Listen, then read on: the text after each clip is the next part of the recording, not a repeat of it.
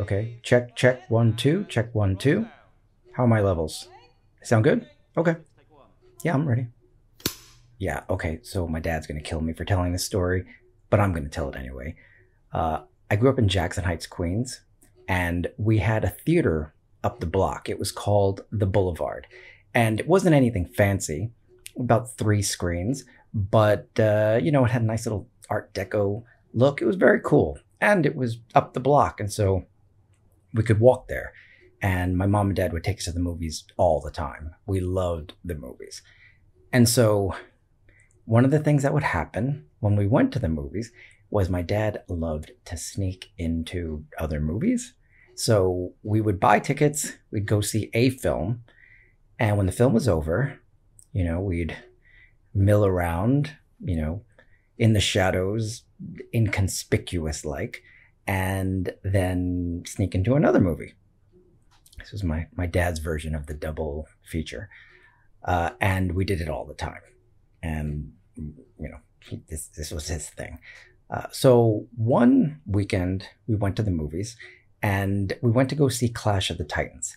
It was fantastic. I mean, we loved Clash of the Titans. We loved it. Ray Harryhausen's the man. So we loved everything like that.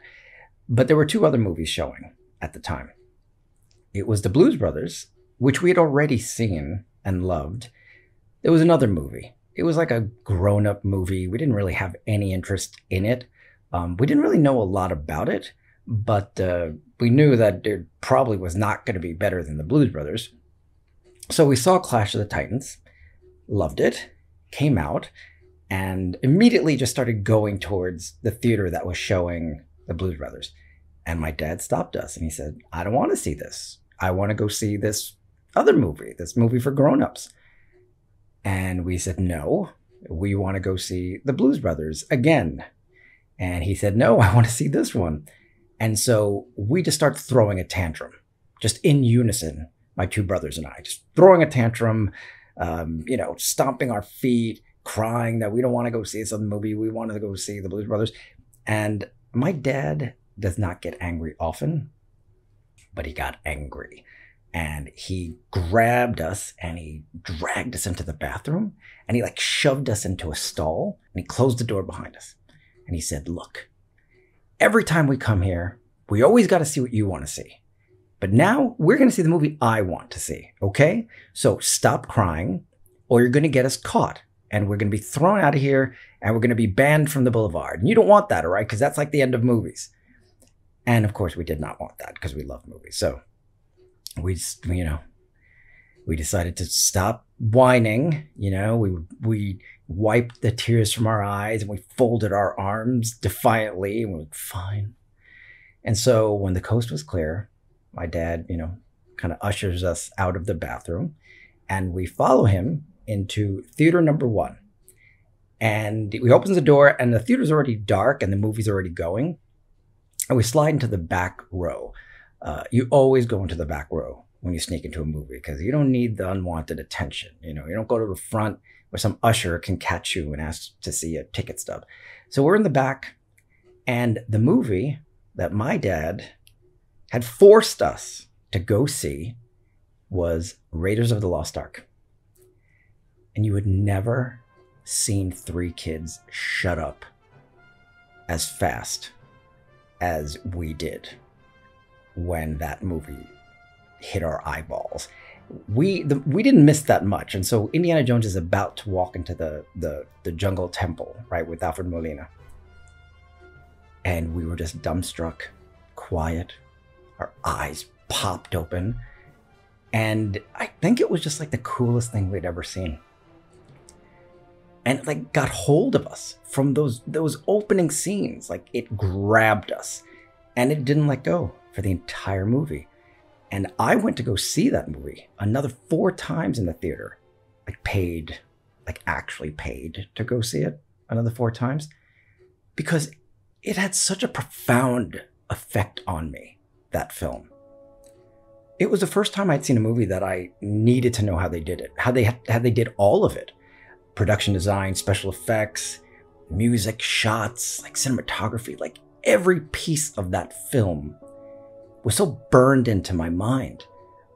it was like the most beautiful, magical experience I had ever had in a theater. Now, I had seen a lot of movies up until that point, a lot of really cool movies. But there was something about Raiders that was like incredibly special and incredibly magical. And for me, it was like the first time I understood it as a craft, that a bunch of people, talented people, had to come together and they could create this experience for everyone. It was just insane to finally be able to like kind of see past the screen and all the work that goes into making movies. And like really, it was never the same. After that movie, I said, I want to do this. Like, I want to make movies. I want to tell stories like this, and I want to be able to share this experience with other people. And you realize how inspirational it is, right? Where you could just be dragged into a dark theater and have your life changed forever. And it really, I was changed forever. After that, all I want to do is make movies. And I'm happy to say that I to this day, I still make movies. But it was because of that. You know, it was just to be inspired by a work like that. Even now, like, even if I never was able to make something as great as Raiders of the Lost Ark, you know, you still understand how inspiring it can be for people, and how you yourself could be inspired by other people's work. And so it was Raiders that kind of like changed me and put me on this path towards making films. And I never forget it, because I know for some people, movies are just entertainment. But when you were that kid and you were in that theater that day, you never could have imagined what that experience would have done to you. It's hard to forget that. And whenever I make a movie today, I will always remember what it was like to sit there and be transported the way I was. It's a magical thing. And it really is hard to forget how magical it can be for people. And even if it has not happened for you yet, every time you see a movie, it could happen. That could be the one that has a profound effect on your life and your dreams.